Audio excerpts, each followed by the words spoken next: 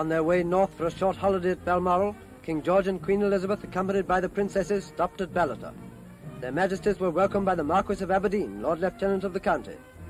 There was a guard of honour formed by the Highland Light Infantry, which His Majesty inspected.